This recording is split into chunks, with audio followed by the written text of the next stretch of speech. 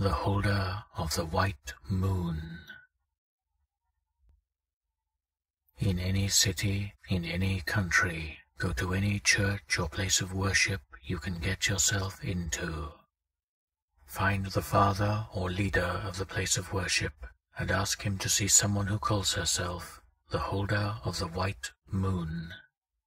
Should a peaceful smile come across his face, you shall know you came to the right place.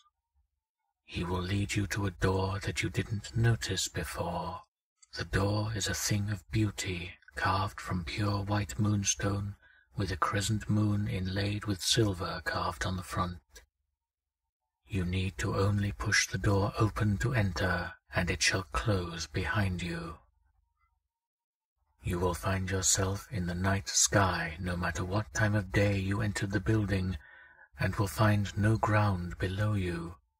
Do not panic, lest you fall from the sky and into the pits of hell, proof that you were unworthy for this task.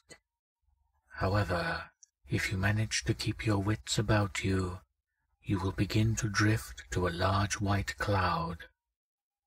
As you land on that cloud, you shall see the holder, a beautiful creature who's a cross between an elf and an angel. Fall to your knees and bow your head to this holy creature. Only those with a pure soul can approach her.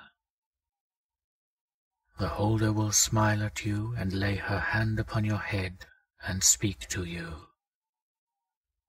Let the trial begin. Instantly, you will be put through your own personal hell. All your fears shall strike you at once. All your loved ones shall die horrible, pain-filled deaths. However, you must remain strong through what happens. If your heart weakens at these sights, all of them shall come true. If your heart does not falter, you will be brought back to reality. The holder shall sit upon her throne. Do not get up or move. To do so would be a sign of disrespect. She will ask you one question. What can burn through the darkness of the blackest night? You must answer, the light of the white moon. If you fail to answer correctly, well, let's just say you should throw yourself off the cloud before her sister can take a hold of you. If you answer correctly, she will tell you to rise, and she shall clasp a necklace around you. The necklace are beads of pure white malachite with soft grey stripes. You will then fall asleep. You shall awake on the steps of the place of worship. You now have the power to wield the light of the moon, but you will weaken in the light of the sun.